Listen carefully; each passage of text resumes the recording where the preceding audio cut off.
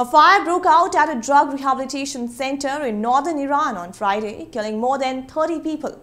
Many others were injured and taken to hospitals in Langrud city, about 200 kilometers northwest of the capital, Tehran.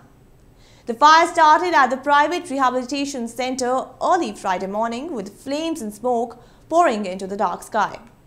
The fire was extinguished and authorities are currently investigating the cause. Such accidents are not rare, mainly because of the disregarding of safety measures, aging facilities and inadequate emergency services. In September, a fire broke out at a car battery factory owned by Iran's defense ministry for the second time in less than a week.